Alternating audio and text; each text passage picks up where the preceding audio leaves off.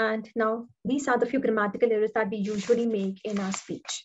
We need to understand that in our speaking or whenever we are framing sentences, which part of the tense that we have to use, whether it has to be the present tense or the past tense, because at times what happens is we use present tense for the past tense.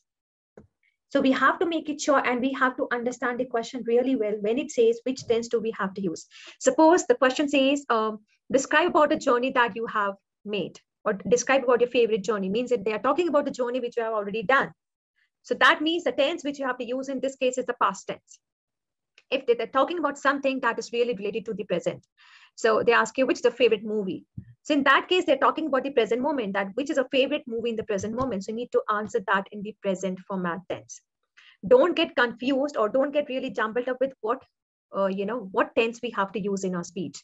Again, used to, having, these are some of the common errors that we usually make in our speech. So please try to understand that whatever sentences you are framing has to be grammatically incorrect. Okay. All right. Now proceed further. Okay, so when do you use used to, would, simple past? Can anybody tell me in this batch, when do we usually use used to, would, or simple past? Anyone? Used to could be used in past tense. Like I used to go to a park when I was a small kid or something like that. Right. Yes, very good. Fair enough. When do we use would? I can give an example, like we can use it in future tense, like I would like to visit Singapore sometime in future. Right. Okay.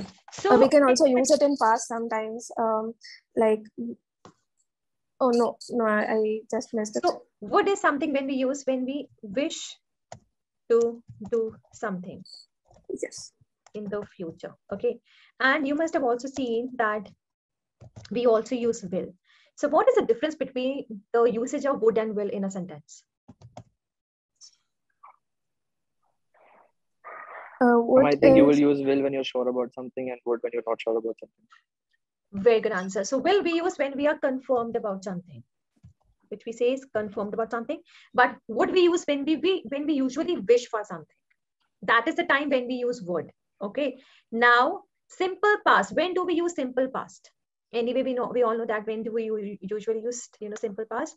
But yes, I mean, there's one important thing that we have to understand: the time when we use have. Have we usually used in the present tense. We use have with I have done my work. Have you completed your work?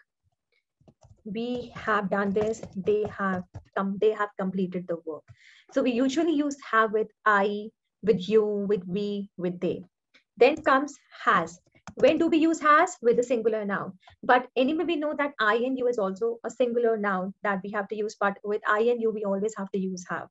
Has we use it with she, he, or maybe name of the person.